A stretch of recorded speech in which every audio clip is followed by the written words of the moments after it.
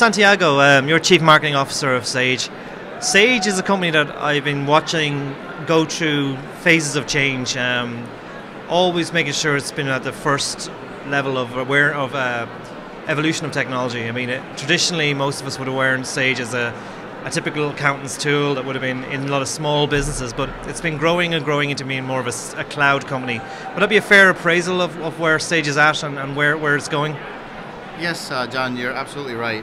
We've been in this industry for over 30 years, and in this industry that's a lifetime, right?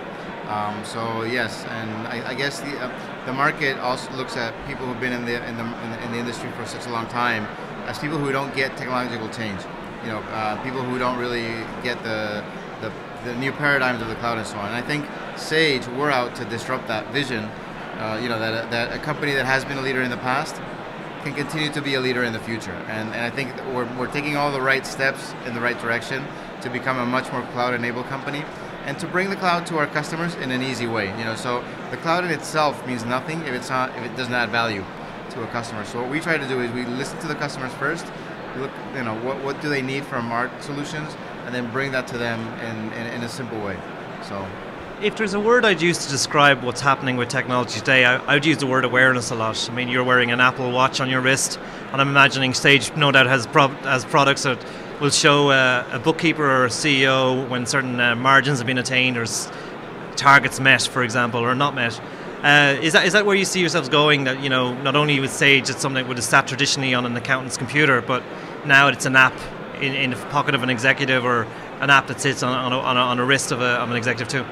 Yeah, I mean, you know, you need to use technology in the best way that you can, you know, where it makes sense. So, for example, with Sage Live, we use the multi-format, you know, different form factors to interact with different user types in different ways. So, for example, if you're a business owner, you want to receive an alert that you might have an issue with working capital in the next 3 weeks. You want to know that as soon as possible, and that might be on your watch. You might receive an alert, and you can actually do something about it from your watch. You know, you might say, look, I need extra funding, or the system might ask you, you know, with the funds in the bank and so on, you might look at extra funding that you might need. So why don't you ask for extending your credit line in your bank or your new peer-to-peer lending company, etc.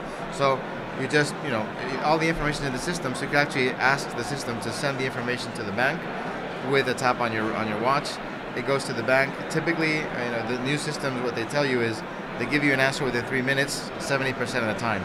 So before you left your house and you had your coffee, you can have, you know, awareness of an issue, have done something about it, and even had it solved using the right form factor. Now, trying to input accounting information through an Apple Watch, maybe not the smartest thing to do. So what we do is improve the user experience on the PC, which is what, you know, what an accountant likes to use, where they can have, you know, all the you know, the accounting information and the rules and, you know, everything, their ledgers, everything that they need on a different form factor. So it's really important to know your customer very well and use different formats and different tools in different ways.